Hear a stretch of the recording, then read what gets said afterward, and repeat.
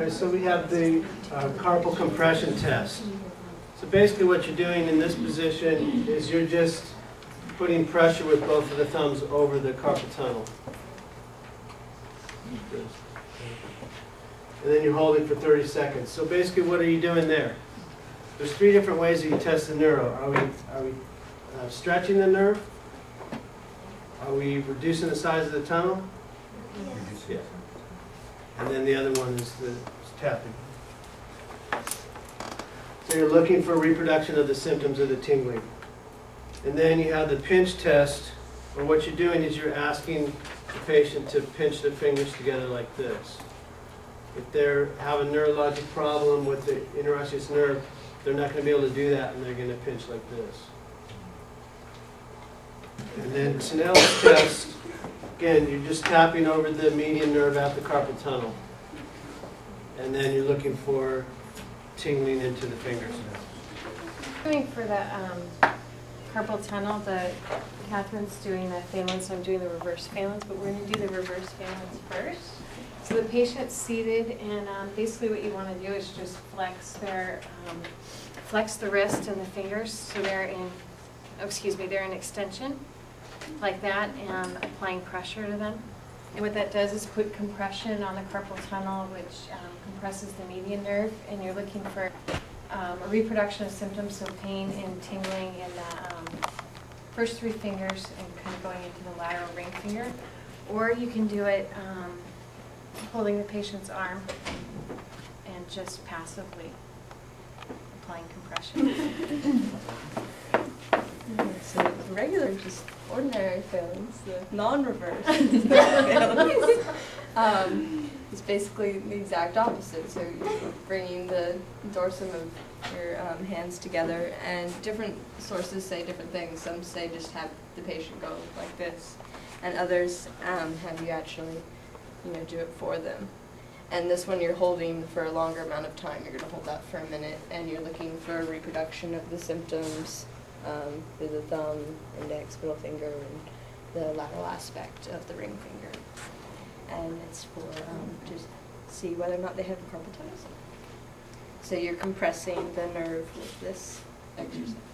The sign test is you're testing for the de Quervain syndrome, which is came through the thumb here, the area. They're going to have the patient grasp their thumb, close it into a fist, and then ulnar deviate the hand as they stretch out the arm. And the pain, sharp pain, you're looking for sharp pain through the hand. And then also, you can force it into that position. Yeah. Oh, yeah. Thank you. Suspect that there could be an injury. Tap on this side here. And then I guess, of course, you can just do the Tennells at the same time there, right?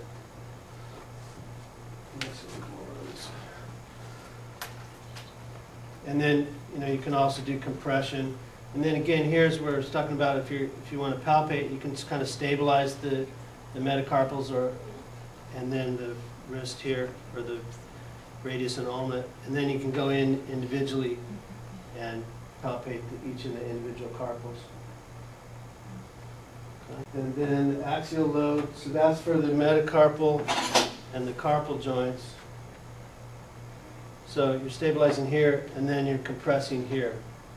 It's the axial load. And then if you're going to do the grind, because there you're focusing more on the metacarpal carpal joints, so you're coming in here. I'll hold up so you can see over here. And then you're actually doing the grinding. Okay. And then Murphy's sign, you can do that, right? You're looking for this one to be dropped down lower between these, and then fracture, you're looking for this one to be dipped down. And ligament stability,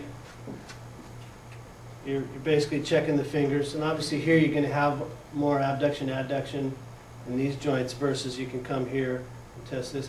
It's basically like valgus and varus for the fingers. And then, of course, you could also do it this here like kind of like a drawer sign, which we'll talk more about in a minute. So you're just working through. Obviously, if you're suspecting injury to a particular area, you're going to focus on that area, right? So you can pretty much practice that on your own fingers. And then Finkelstein's test, you can either have the patient actively do it, so put your thumb inside your fist and then turn your fist that way. and then you can add to it. So it's a contractile tissue test, and in this case, we're stretching it passively at its end range of motion. So what's another test you could do if we wanted to do like an active resisted muscle testing? What could I do for that? What's the action of those muscles? Remember, the patient is aggravated by extension of the thumb. So I want you to hold your thumb back up like this. I'm going to press down, don't let me move. So here, that's just another way of active resisted muscle testing to detect those muscles, and then you're looking for pain in that area too. The Bonnell-Littner test, we're looking for this. This is the joint that's in question. The patient says, I can't bend my fingers like that. So when we're in this position, just think of the interosseous or the lumbrical muscles as they're back like this. And then if I can't bend it here, I don't know if it's because of the interosseous muscles or if it's the joint capsule right here. So if I flex here at this MCP joint and I still can't move it, then I know this joint capsule is bad. But if I move it here like that, I've relaxed the interosseous muscles, and if now I can move it, then we know the joint capsule is okay, but it's a problem with the interosseous muscles. And then Tinel's, right? So you're going to tap right here. It's basically a little bit distal to this crease that you see on the wrist here, because it's going to be over the carpal bone. So you're going to actually be distal to the radius and the ulna. So you're going to be in this area here, kind of just at the base of the thumb. And then Phelan's, it's like this. So think of this one as more of a compromising of the tunnel, where you're compressing the nerve in there, versus the reverse Phelan's or the prayer test is more of stretching of that nerve. So you can do it this way, like so. Again, you're holding it for about a minute, and then you're looking for reproduction of symptoms. But then you have reverse Phelan's or prayer test. Then just go ahead and put your, so you're doing it like this, right? Then you're looking for reproduction of symptoms there. Or if you want to do it one hand at a time, you're going to hold it like so. And then again, you can put some pressure on there, you can palpate the nerve or tap on it while you're doing the test at the same time.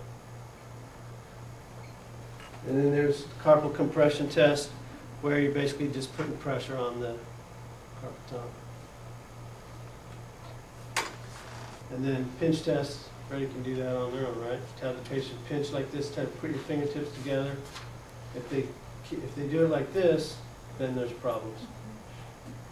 And then this piano key sign, like I said, this one's not in the notes, but basically what you're doing is you can stabilize here at the lateral side or the radial side of the wrist, and then you're pressing down on the distal ulna.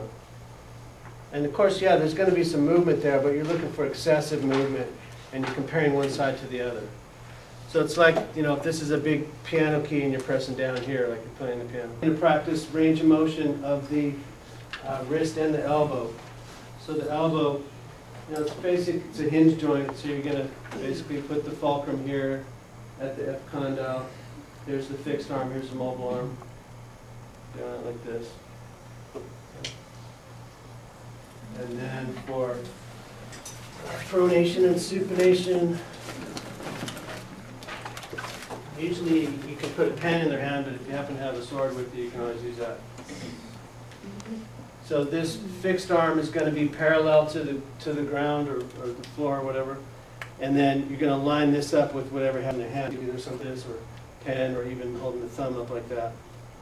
So let me demonstrate it. So, like that. Okay? And then I want you to, this is going to be stabilized on a desk surface or something like that, and then I want you to palm up. So you measure this way, and then once you turn your palm down, you measure that way. Okay? So you can practice those two.